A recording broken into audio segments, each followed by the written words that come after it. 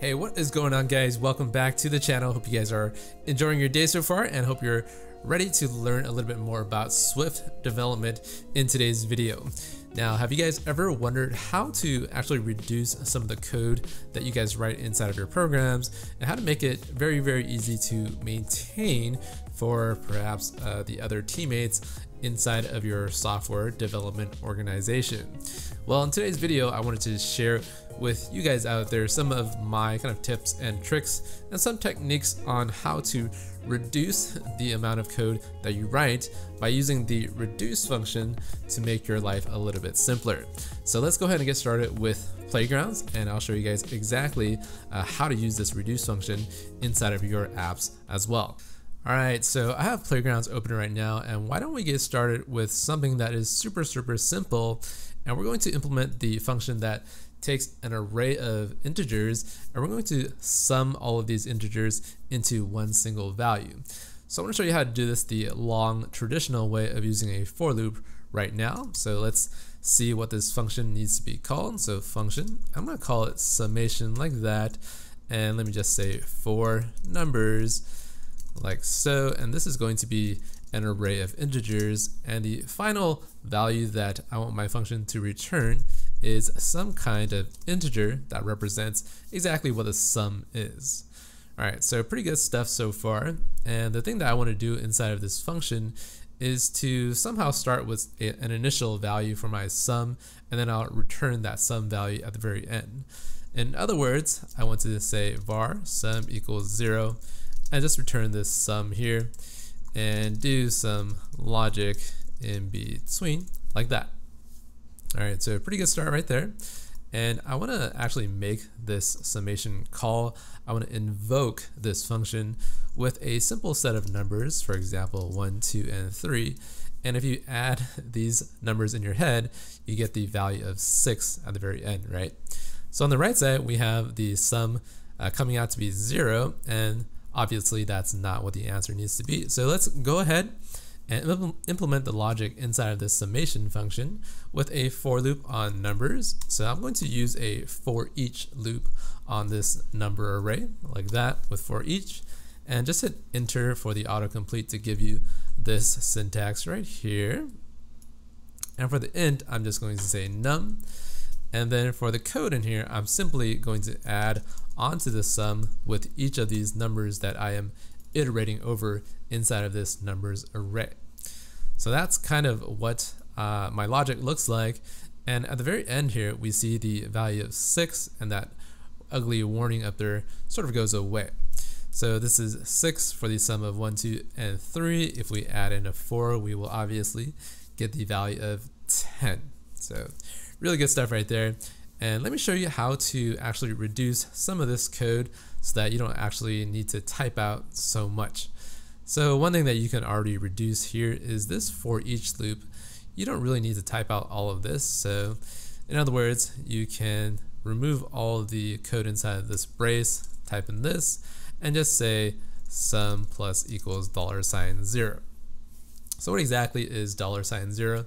Well, $0 is pretty much the value that we're iterating over numbers with. So this is in the previous example, the $0 represents the num and um variable. So that's one way of doing it. Well, how about if we didn't actually want to write out this entire function and just use one simple reduce call on this array? So what do I mean? Well, let's copy this entire array like so. And I'm going to say let my sum right here equals the array, and I'm going to call this function on it called reduce. So some of you guys that don't know what reduce does, well, you kind of have to go through a simple example before you sort of understand exactly how the logic works. And reduce takes in two parameters. The first parameter is the initial result, and this is going to be the value of 0. Very similar to the logic here. You have to have some kind of initial value. And for the next partial result, this is the sort of confusing parameter. I'm just going to hit enter, and we get these two things that we have to fill out. And the result, I'm going to hit res for my result. For the int, I'm going to use next. And then you also have to modify this result to give you some kind of return type parameter. Okay, so we have this function here and we have this initial result of 0. And for the code, we have to just execute the logic that will help us add all of the numbers together. So I'm going to just type it out with a return and res plus next, like that. So res is my result on every loop, and then next is the next number inside of my loop. So it's very, very similar to how sum plus equals $0. You can kind of think of next as $0 for each iteration of your loop. And then as you kind of loop through the entire array, you keep track of this result variable over each iteration. So let's see what my sum actually equals by using a print statement of, let's see, my sum. I think that works for me, should work for you as well. So my sum, if you look at it, gives you a value of 10 for the summation of 1, 2, 3, and 4. So how about we change that array to include perhaps a value of 5, and the value of 5 added onto 10 is 15. So this is the reduce function that you would use in place of, writing out a specific function such as this summation call up here. So the other thing that you can do to even further reduce the number of code lines of code that you have to type out is you can get rid of some of this ugliness by making it a little bit cleaner. So I'm going to comment that out and say let my sum equals perhaps 1, 2, and 3 reduce, and for the initial result we will use a value of 0 again, and then for the next partial result you can just use brace and say $0 plus $1. Okay, now I know this bit of syntax looks probably pretty confusing for some of you guys out there, and basically $0 and $1 represents res and next respectively, and then the logic of adding it together is pretty much this logic right here where you add res and you add next to give you your result that you have to keep track of for each iteration of your loop. So that's kind of how the summation function can be reduced, and you don't have to actually write out all of this code right here to do something that's relatively simple and straightforward, such as adding numbers and keeping track of these numbers as you go through your array.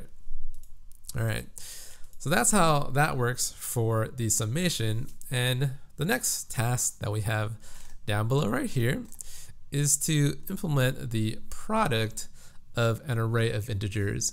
So very similar to adding numbers together, the product is just simply multiplying each number of your array so that you can eventually get the product value at the very end. I think that's what the product is defined as.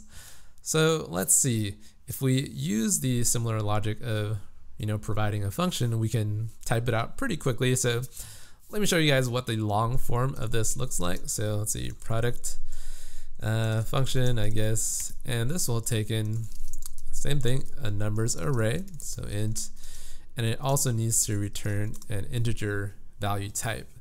So very similar to the summation, we can just say var perhaps product equals 1 instead of 0 because the product is multiplying numbers together.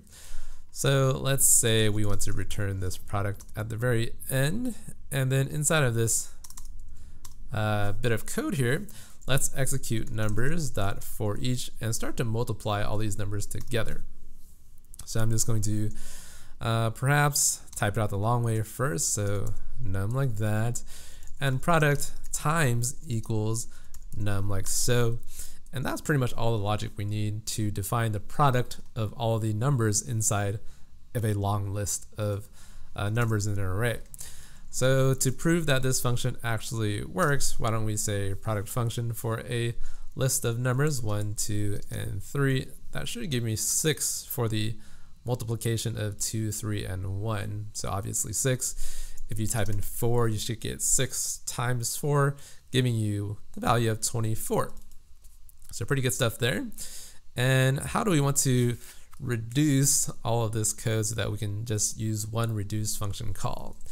Well, it is pretty simple if you follow the exact same example of this guy up here and just say let my product equals the array of 1, 2, and 3. And you can perhaps call it reduce again. The initial result is 1, and then the next partial result, use the two braces and just say $0 times $1. So again, this should give you the similar logic of multiplying the numbers together. If you think about it this way, it's the result times the next number.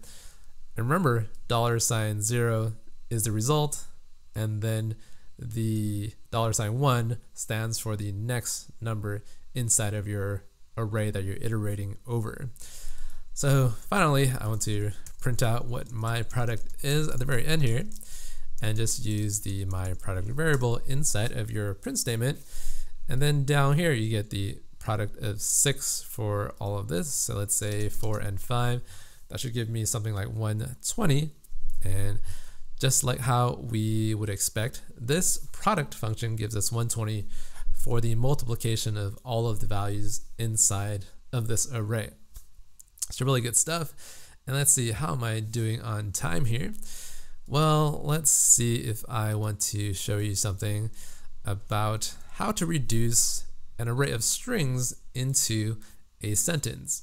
So the last task that I have down here is to perhaps reduce an array of strings into a single string sentence.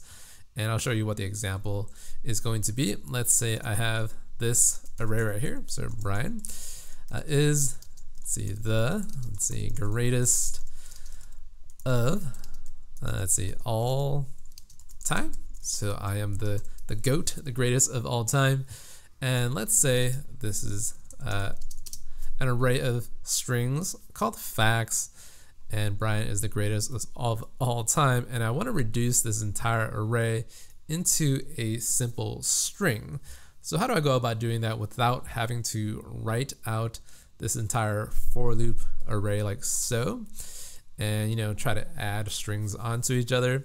Well, we can make a simple reduce call just like this. So let's see, let true facts equals, facts is my array of strings, and let's use a reduce call like that. And then the initial result is just going to be an empty string. So it's going to be this guy right here. And then the next partial result, I'm going to add each string onto the initial result. And I'm going to do that by using the brace, and let's just use the initial result. So this is the result value. And I'm going to add the next value, which is represented by the $1. So let me print out what this is first. So true facts, and then I'll explain to you how this actually works by going through the long form exercise. So hopefully this code compiles and hopefully it runs for me. And you see down here it says true facts, and you see this entire sentence like so. Now if I wanted to introduce a space between each one of these words, you can just add in the string at the very end, and then every word that you append onto the result, you get this extra string on the right side of the word, which means that you get a space like this. And technically, I think you have a trailing space at the very end, but we'll just ignore that little small problem for now. Okay, so how does all of this code work? How does this reduce work onto this function? And for some of you that don't exactly see the logic yet, let me write out the long form of this by using the for loop. So let's just give this function call a name. So let's say function transform into sentence is my function for words, and this is going to be a string array. And for the end of the entire function, I need to return some kind of string for the entire sentence that I need. So let's see, what do I need to do here? Let's say here is my initial result equals this empty string. Let's just return this initial result at the very end of the function. All right.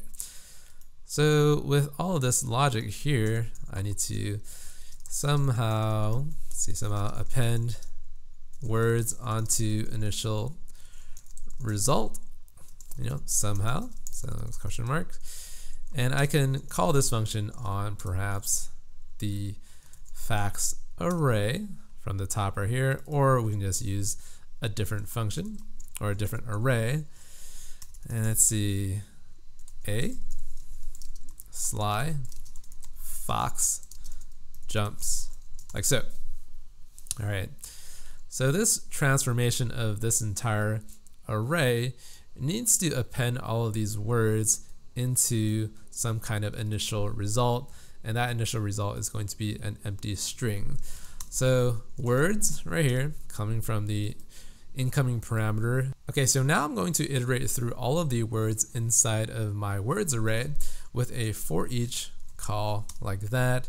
You can hit enter for the auto completion, and this is going to be the word for each one of my words inside of the array. And right here you can just say initial result plus equals the word for your iteration loop in the for each, like so. And right here you'll see that this a sly fox jumps is all concatenated together to form this single string.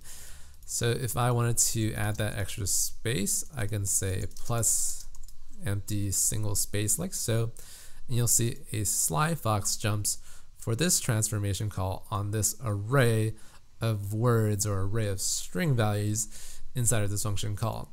So that's how that works. And if I wanted to make this call even simpler, I can reduce some of this code in here. So let me go ahead and get rid of these braces right here to make it a little bit simpler and just use brace. And I'm going to say initial result plus equals $0. All right. And then I'll add in that extra empty space like so on the right of each one of these words. Okay. So this function call right here is pretty much what this reduce call is trying to do. The initial result that we have in here as the empty string is pretty much this guy right here. And then inside of each one of these braces, we have $+ 1 or $0 plus $1 plus the empty space. So here the $0 is the initial result, and then we are adding onto it $1 plus the space on the right of it, and that's how we get this sentence down here: Brian is the greatest of all time, on this facts array. All right, so that's going to wrap it up for today's video. Hopefully you enjoyed this fun little exercise on how to introduce the idea of reduce so that you can make your code much easier to maintain in the real world. Now, speaking of real world applications, have you ever wondered how to build out fancy and sophisticated applications such as Instagram using a database service such as Firebase? Well, if you're interested in learning from the perspective of a lead iOS engineer such as myself, make sure to go check out the course using the link down in the description below. Now, I just finished updating all of the source code downloads so that you can compile all of the projects using Xcode 9 and also using Swift for syntax. The project itself also includes updated source code for the Firebase 4 SDKs, so you don't have to worry about the code becoming obsolete. Finally, if you want to download the source code for the project in today's video, make sure to check out the link down below as well. That's going to be it for me today. Keep on coding, guys, and I'll see you in the next video. Bye-bye.